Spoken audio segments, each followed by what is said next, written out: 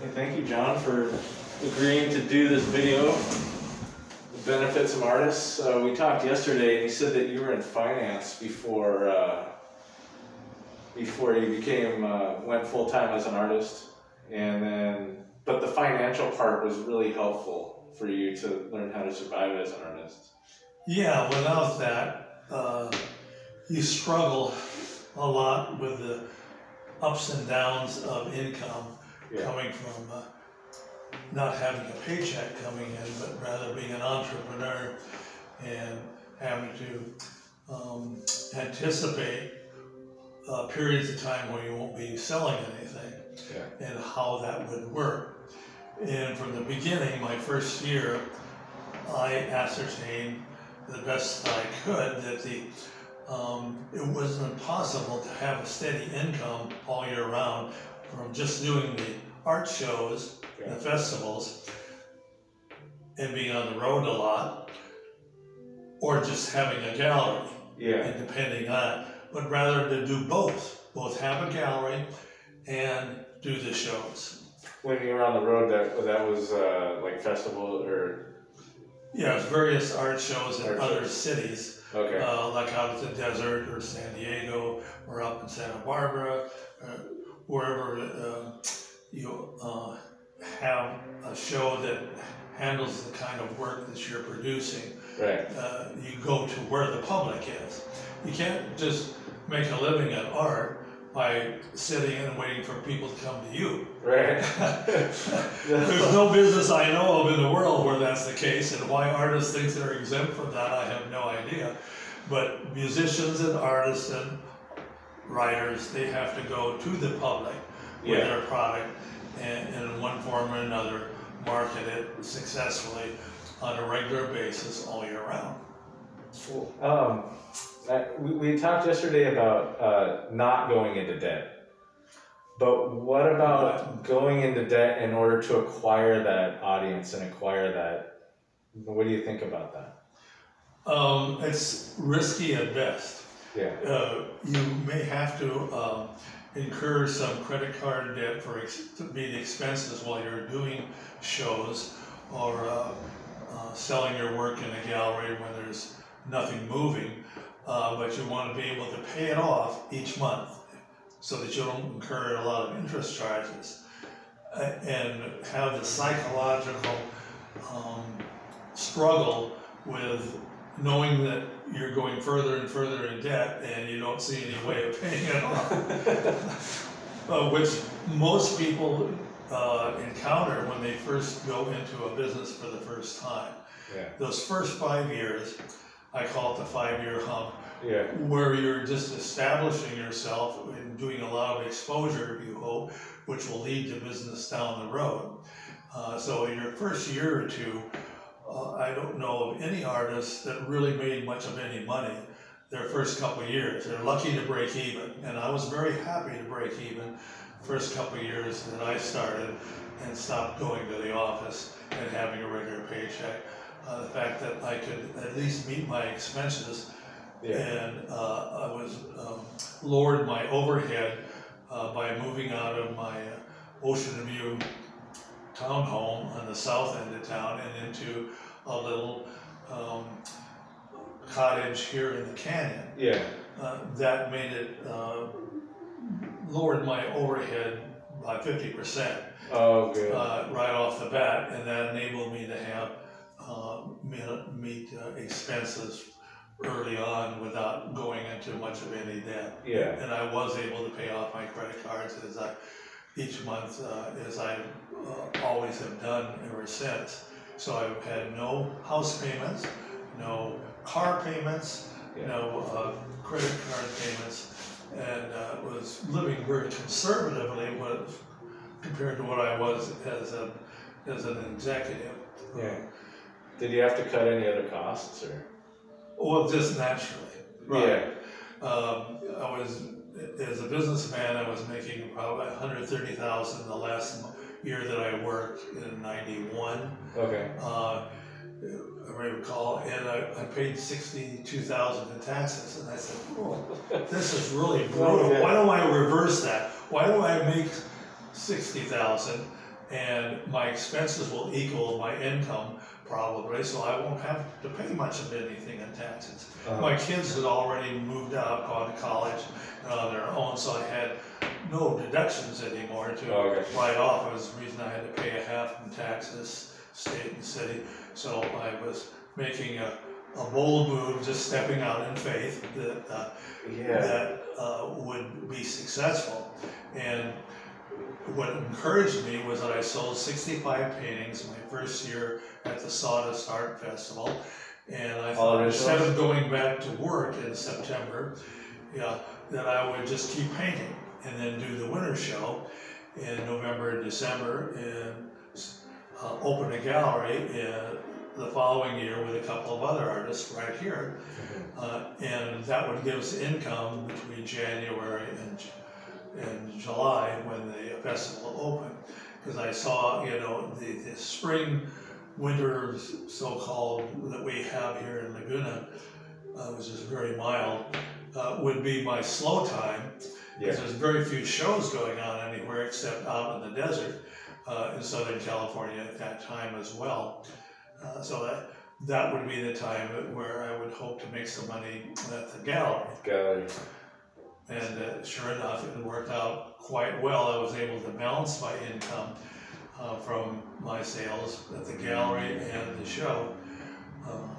And the shows have, I would say, about 5 times the exposure to customers over a gallery.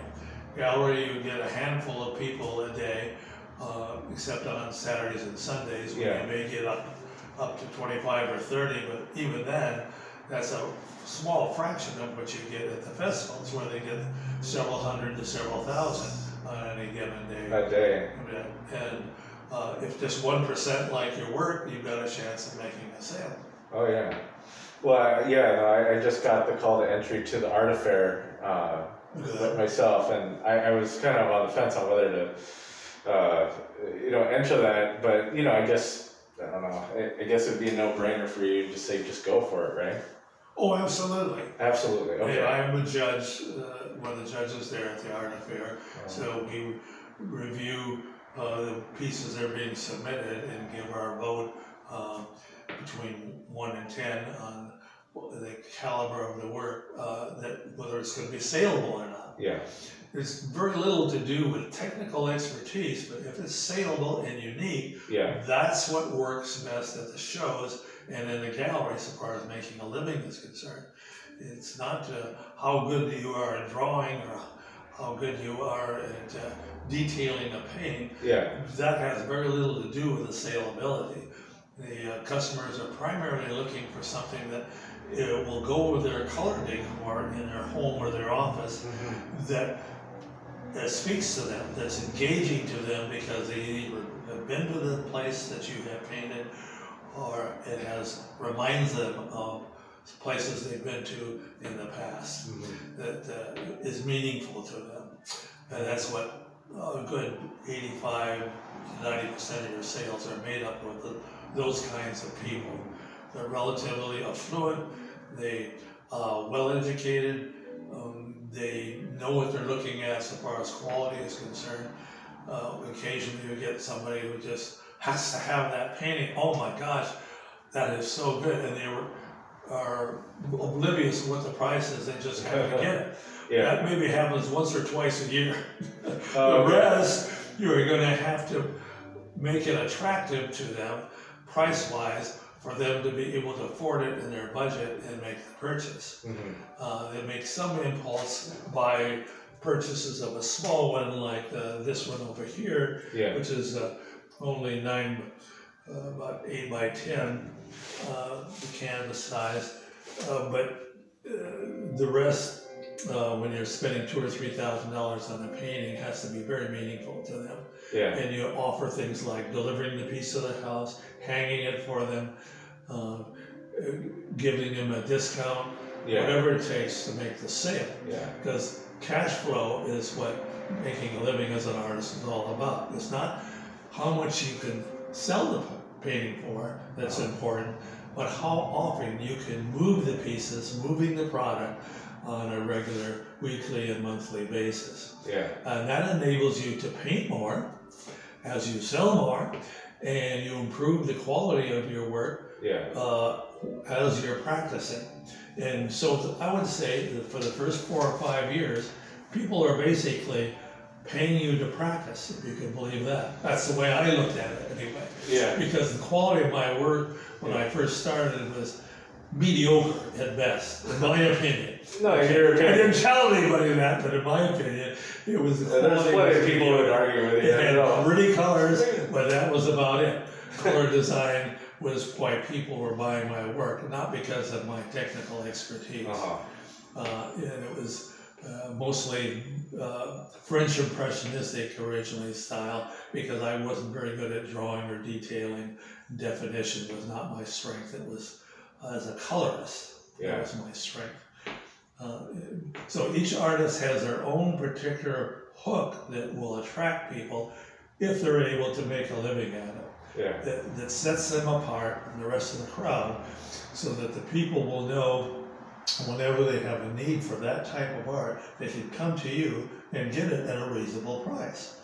So for example, yesterday here at the gallery, I had a couple come in and buy 2 pieces, 2 good-sized pieces. One was here and one was over there, that had purchased from me in 1993. They hadn't seen me since. They loved the pieces, they still like them, and they were remodeling, and they were coming back for additional artwork. And it was to go in their hall, and they put it. So that's what happens after you've been in the business for 4 or 5 years, is you start having repeat customers come back to you and ask for additional work if they like what you did for them. And they get a lot of compliments on it from friends and relatives who come to their house, and that reinforces their decision that your work is something that works in their home or their office. And that's a very delightful, personally satisfaction reward to do that. The key is keeping your overhead low while you're doing your sell. Price it very reasonably, lower than what you would like to have it at, but always being willing to do a discount for the folks, because so that's not just one and done, they're going to come back for more. You mean lower the price of the paintings? That's right. For example, yesterday they bought a big piece this size for a nominal, what they thought was a nominal price compared to what they were seeing in other galleries. And I gave them half off on the second piece. Because they were waffling on the second piece, but they were thinking, well, maybe if it was reasonable enough, they could afford that one as well too. So I gave them half off. Particularly since they were a prior customer, and I always like to reward previous customers with at least a 20% discount, and sometimes half off if they have bought a big one, because I make my money, I pay my overhead on my larger pieces, not the small pieces. The smaller pieces like this or these are grocery money, gas money, nominal things. And believe me, that's very important. So I never downplay being able to sell small ones. In fact, you sell a lot more small ones at the festivals than you do a large one. The large ones usually lead to commissions, and commissions, as it turns out, particularly larger ones, turn out to be at least half to 2/3 of your income every year. I mean, people don't realize that when they're just looking at work in galleries, that most of the artists are making their largest income and largest sales on commissions, special pieces. And you do that by painting at your booth or painting at your gallery, so it occurs to them there's something more that's possible from this artist than just what I see hanging on the wall. I was just down at Heisler Park yesterday and painting in watercolor after we talked, and I got a commission from a Persian family that was watching me paint. Right on. That's a great example. Hoorah! I know. It's amazing. They love the work in the book. Yeah. There's a little you know, but, you know. And having a little portfolio, either on your iPad or iPhone, or with pictures like this to show to them they can browse through, is a big advantage in getting commission work. So, because they'll ask, well, what else can you do? What else have you done? Yeah. And if you have something ready available to show them on the spot, then that will encourage them to go to your website and look for additional pieces, as well as at the gallery to see them in person. People are getting a little braver now about buying pieces on the website than they were in the past. Before, they would get interested in what you had on your website, but they'd still want to see it in person before they made a purchase. But once you've got a good reputation for quality in your work and backing up your work, in case it doesn't work out, by that I mean giving them a 90-day return policy. Yeah. Because that's the time they can reject it on their credit card anyway. You're not making any big concession by offering that to them. But at least really, if they're buying it back in Vermont and you're shipping it to them kind of thing off your website, that reassures them that they can return it, and you'll honor their return, which maybe happens 2 or 3% of the time. Maybe 1 in 20 wouldn't work out for some reason. They were expecting something different when they saw it on the website, and that may happen once in a while, but it's very rare. 98% of the time, when they see it, it looks better than what they saw on the website, and it works out much better than they anticipated. So that's a very rare thing that does happen. But again, it's a good policy to have at least a 90-day return offer to them if they're waffling and not sure if it's going to work out on the spot they have at home. So no problem. I'm willing to bring it over to your house and help you hang it, or you can bring it back to me if it doesn't work out. I always need inventory. Because my policy is to price it low and let it go, so my inventory is always moving, and I always need additional inventory just to keep up with the flow of demand, which is a nice position to be in.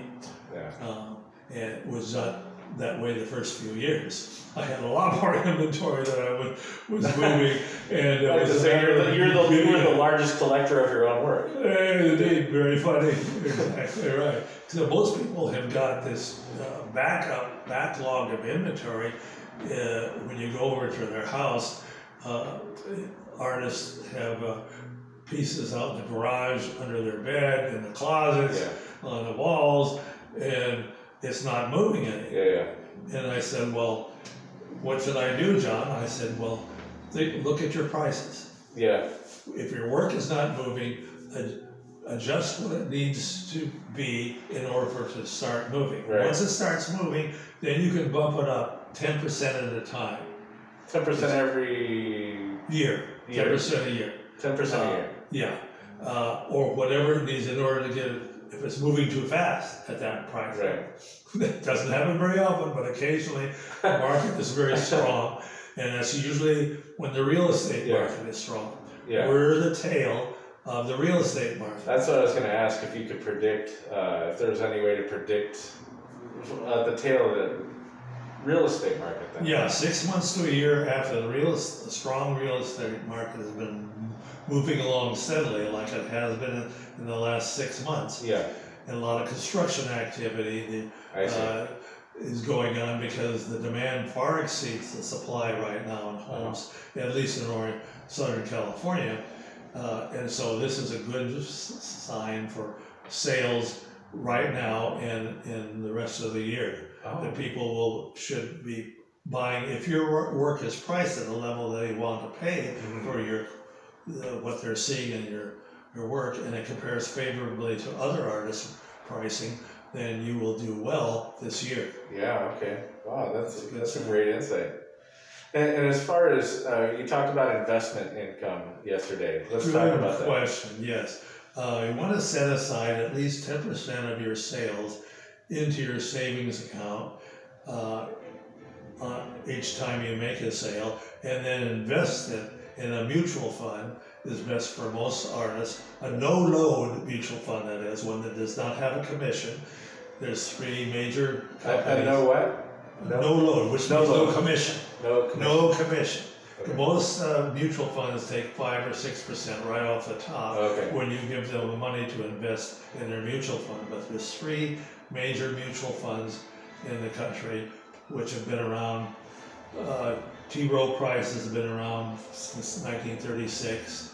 Fidelity has been around since 1946, and Vanguard, the 3rd one, has been around since 1980.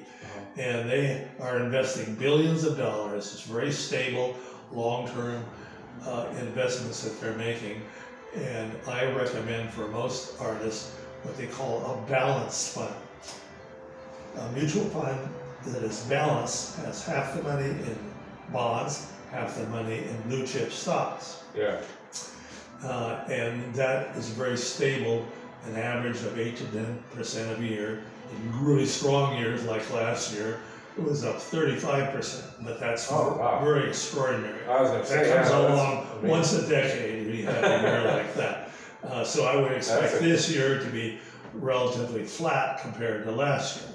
That's typically what happens, but that's the ideal time to invest. Not while the market is going up, but whether it's flat or going down. For a long-term investor, that's when you make the most money, because you're buying it at a lower price. Just like with artwork, you're buying at a lower price when the art market is soft than you are when its art market is strong, and you're seeing astronomical prices on work because they're still able to sell at those astronomical prices. Just like the supply and demand sort of thing. Total supply and demand. And we vary with the activity that's going on in the real estate market, construction-wise, as well as moving sales. So, would you? And I didn't know that prior to doing my first show at all. That was a big surprise to me. Find that out. To find the real estate market was what was driving the art market. Okay. So were you? I mean, how did you notice that? How did you come to notice that? Were you talking to people, or were you? Yes, I was asking what they were going to do with this piece and where they wanted to hang it. And in the course of selling the piece, I would actually try to get them to visualize this piece was going to go. And then they would come out with the fact, if they were serious buyers anyway, that they had either just bought a new home or they were remodeling a home. And so putting 2 and 2 together, being the businessman that I am, I immediately connected the dots and saw, well, that's when the art market is likely to be the strongest. And we had pretty good years in the 90s and around the turn of the century for real estate activity going on here in Southern California. It's very consistent, and it continued to grow rather than just big cycles up and down, like happened in the middle part of the last decade. In 2008, we had a real estate financial crash all over the world, and that made art sales collapse for about 2 or 3 years. I had to do 2 shows at that point, with both Festival of Arts and the Sawdust Festival, and 2 galleries as well, just to make the same amount of income that I was doing with just 1 gallery and 1 show. That's what I was curious about. Before. I was really curious about that. So when the market does change significantly, then you have to anticipate that and make moves according to that. Dropping your prices 10%, 20%, 30%, whatever it takes to keep the art moving and cash flow going, rather than just saying, I can't lower my prices. My public is going to my prior customers are going to be furious with me, and I'm going to be devastated. That is not the attitude of any business that I know of in the world. Any successful business has to adjust their sales prices in relation to supply and demand. In order to make it up. But most artists don't get that. They think it's kind of a prestigious thing to maintain their prices regardless. And the only direction they will ever move their prices is up. Oh, thank you for saying that. Because And I'm one of the, I'll take that definitely from today. I call it vanity pricing. Oh, okay. Yeah, and that's all that it is vanity. Yeah. Saying that your work should have that kind of a price on it because other artists whose mine is just as good as theirs, and I should be able to sell my work for 5,000 to 10,000 rather than 500 to 1,000 because my work is at that level, Yeah. I think, and I'm not going to discount it just in order to make a sale. Well, consequently, they have all this inventory at home that's not moving. Yeah. And they slow down their process of painting too at the same time because they get discouraged. Yeah.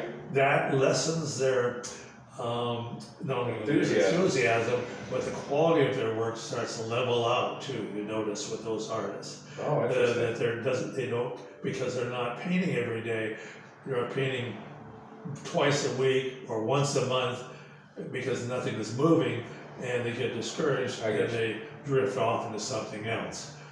For income purposes, they take a part-time job, a full-time job, because they think they have to in order to meet their expenses. Yeah. But all they have to do is adjust their pricing, and then they're back in the swing of things. Oh, and then, as it starts really moving, then you, as I say, bump it up 10% at a time. Okay. And people don't balk at 10% increases a year when it comes to artwork. In fact, artwork that if you jump at 50% or 100%, then they get taken aback. Right. And they look for something else less expensive. Yeah. In terms of wall decoration, this is what they think of it. That's what we're doing, folks. This is wall decoration. It's not sacred. It requires vanity. It's only sacred to us. That's right. It's only sacred to us because we put our energy and our soul into that piece. Yeah. And it's very meaningful to us. But to the market. We do it. But nevertheless, to the buying public, it's just wall decoration. There are maybe 10% who are collectors, and they are looking at something that they figure is very high quality, and they're willing to pay high pricing for that. In fact, they brag about the high price they pay to their art, to their friends and relatives, to show what good taste they have. But you can't make your living on those people. You can't. Well, you said it one or two. You can, maybe for short periods of time when the art market's very strong, you will be able to make it on collectors who are willing to pay exorbitant prices. But in the long run, that's not enough to be supporting for steady income all year round. You'll have, there'll be like on a roller coaster all the time, but sales very rapidly for a few days or a few months, and then it just goes. All of a sudden it evaporates, like somebody flipped a switch. And there's nothing going on at all. You think, what's going on here? Why? I got the same prices I did last year, but nothing's moving this year. What's going on? What do I need to do here? Well, as I say, that 98% of the time it's adjusting your prices. It's the answer. Yeah. As painful as it may be, you do it.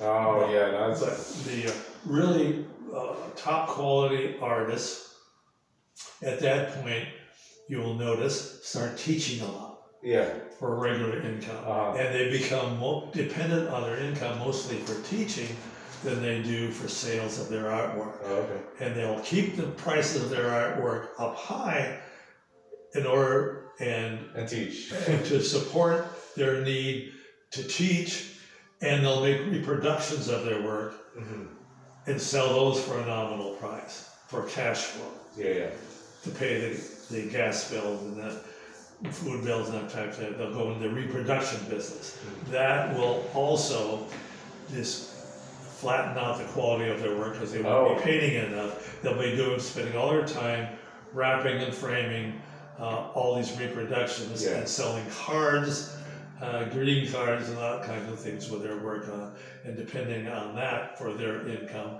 rather than originals. I have never done reproductions. I've always done nothing but originals.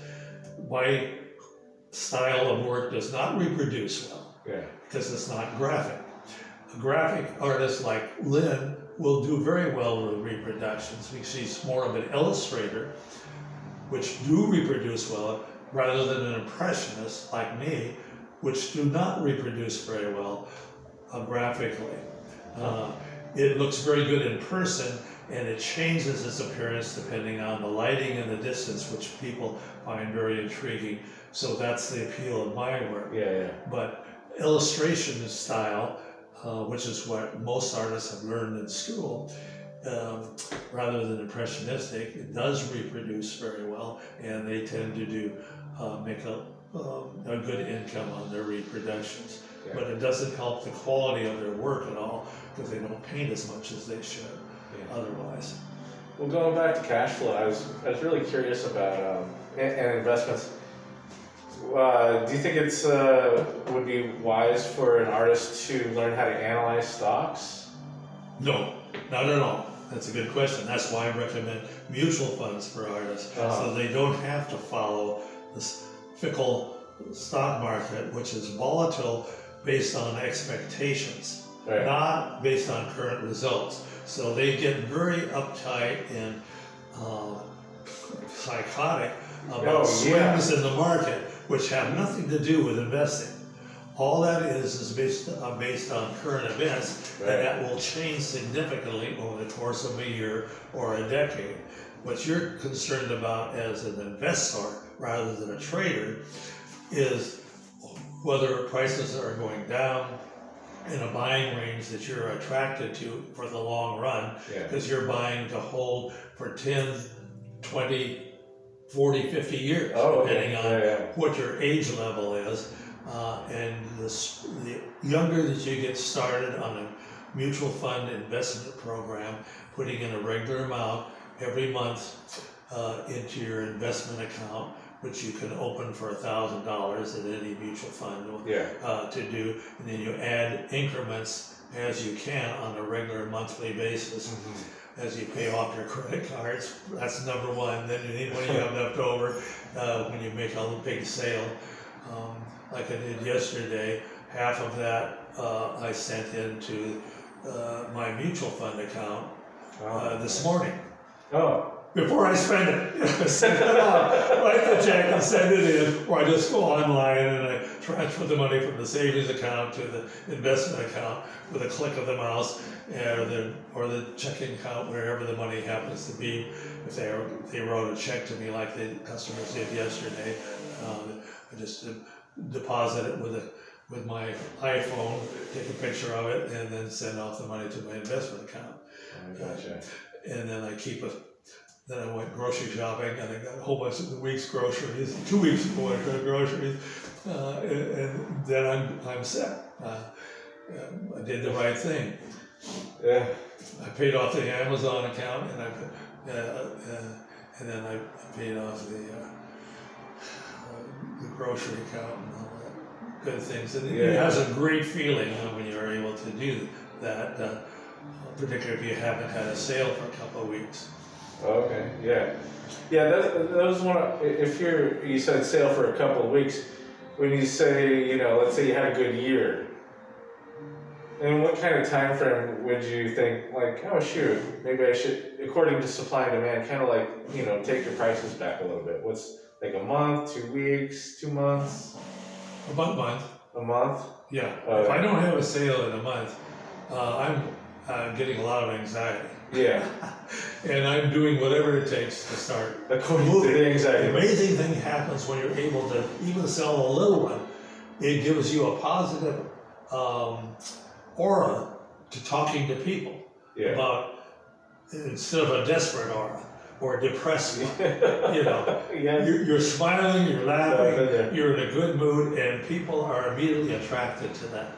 They're not attracted at all to an artist who seems down and out, which inevitably they get that, are you selling anything kind of opinion? How are you doing? How are you doing? They start talking to other artists, and their work isn't moving, their work isn't moving. They get very depressed, and the customers sense that immediately. So I never inquire of any artists how they're doing.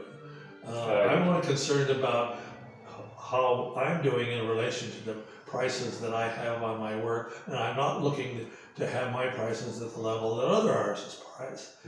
My work is priced about half what other artists do for the same size piece. And I like to maintain that position because that resonates with the buying public. Yeah. Because our buying public here in Southern California is the family market, not the collector market. Collector market, as I say, represents about 10% of the market overall, but the rest is the families. And they're usually on some kind of a budget, and a choice when they make a big purchase of artwork. It's either that or buying a car or buying a couch, buying something else, that they have to make the decision between the two. Yeah. The collectors have got hundreds of thousands of dollars to spend on art, and the price is not an issue. Right. The only issue is the quality and how it will do on the resale market, and they're looking at it as an investment. Yeah. How is your work in the long run going to be as an investment? Yeah. And it has a lot to do with your biography, your credentials, as to whether or not they're going to buy your piece or not. Yeah. Whether it's going to be prestigious for them and will increase in value as an investment rather than going down. So scared money goes to investment grade art in recessions, depressions. So that's a different type of market altogether than what you and I are dealing with. Okay. We're dealing with the family market. No, I noticed that the people who buy my work are mostly, family, mostly women, family. They've got teachers. It doesn't, lawyers. It doesn't matter the profession really. But I've been looking at that lately and seeing who they are. You're a good businessman. You're catching on. Seeing who they are, what they do, Exactly. how they spend, and you put a piece in the puzzle for me. That was really Right. I always ask anybody that buys my work, "What do you do? What kind of work do you do? What do you do for a living?" Many times they'll say, "Oh, I'm retired." "Oh, well, what did you used to do before you retired?" Because that has a idea of your demographics. As to what market you're appealing to, who are buying your work, more so than how you are doing your style, who's it appealing to? And their best indications of where your work needs to go in the future is not from well-meaning friends and relatives and instructors. It's the people who buy your work.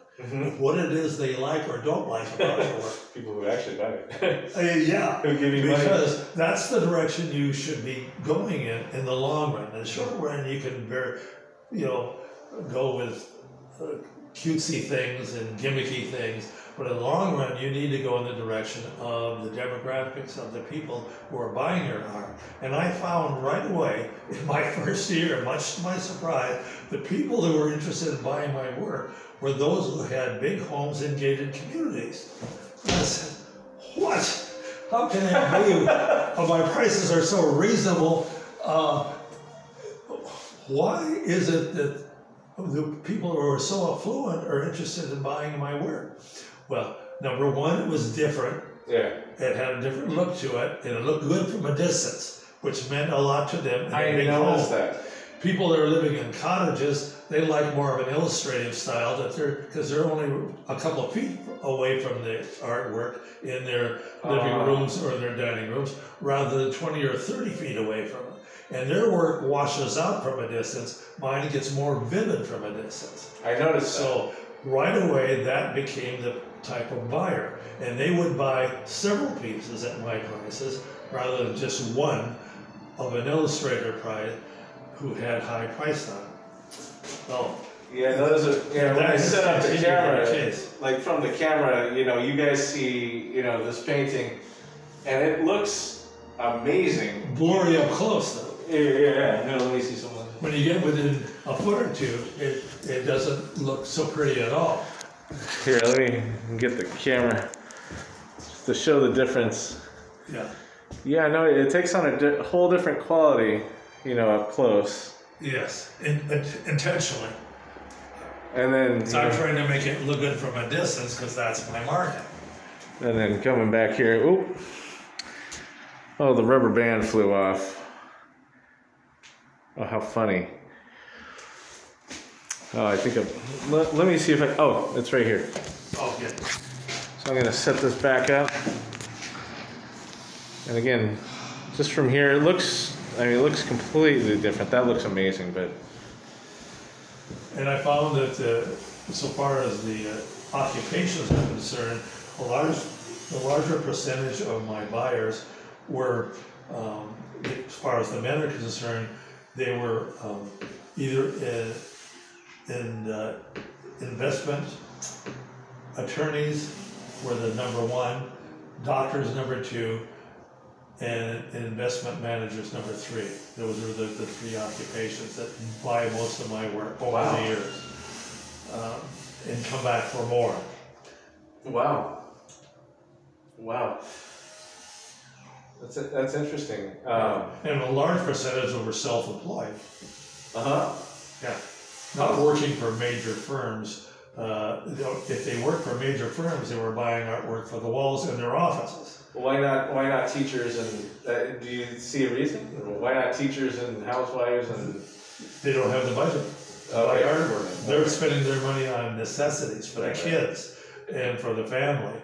And artwork is considered a luxury for them. Yeah.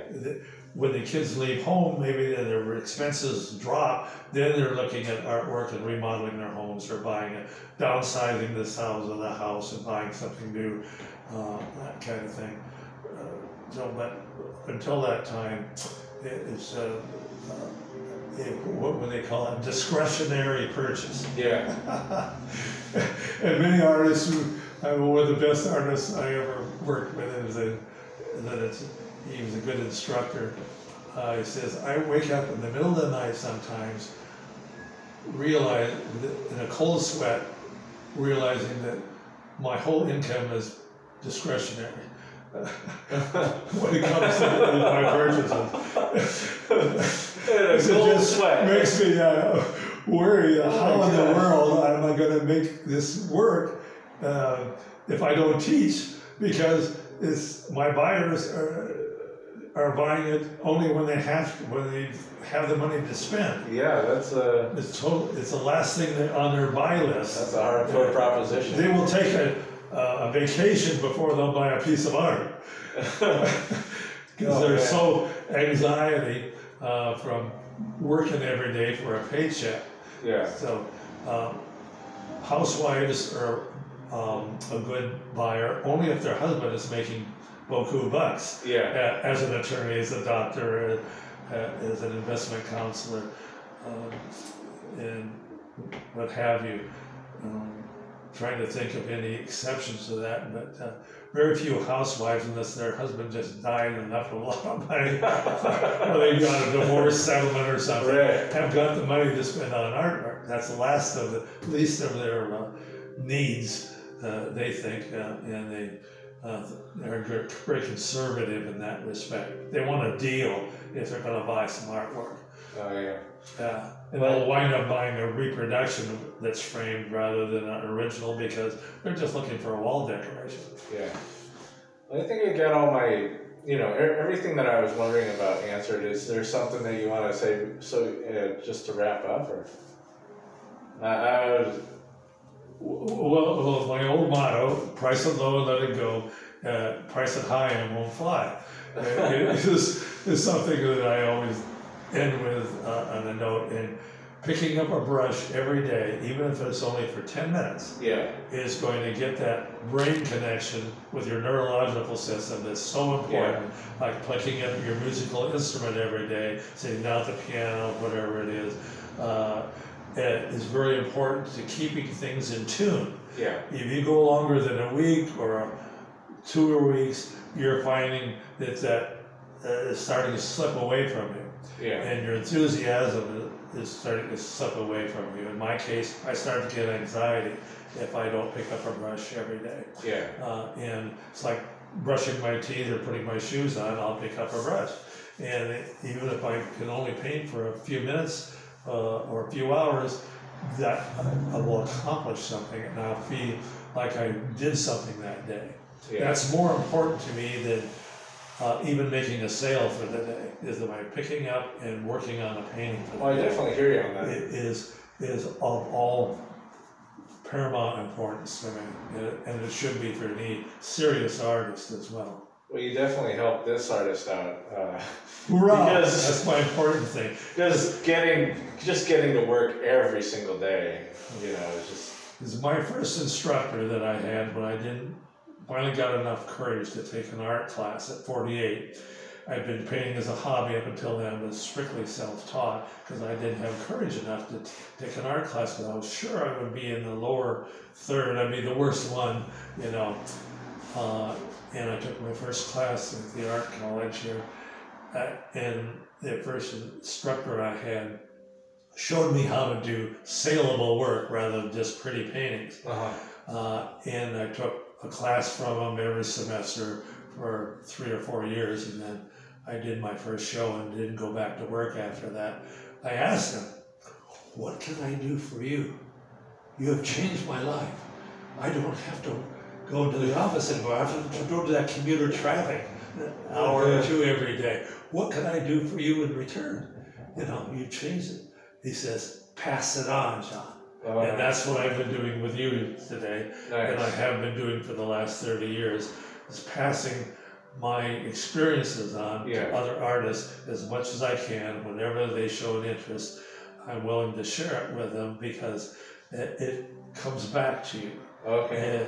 And it has a boomerang effect, a karma effect, whatever you want to call it. What you send out there to other people in the way of good information and goodwill and providing a service to your customers, like going to their homes, you become their personal artist. It all comes back to you, as much as what you're willing to share. And if you want to hold it to yourself, not share any of your secrets, forget it. You're never going to make a living. Oh my gosh. Share your techniques with others and share your knowledge with others as much as possible. And that's what the best instructors do. And it comes back to them in the way of sales. They find that one supports the other very well. And the money you make income really is peanuts from sales, from teaching compared to what you make from sales in the long run, especially your commission sales. Well, we're gonna put this out on the internet. We're gonna have it on Facebook, probably Instagram, and hopefully somebody else other than just me. I mean, I'm sure somebody else is gonna get. Thank you. An unbelievable amount of value from this. Yeah. So, thank you. You're welcome.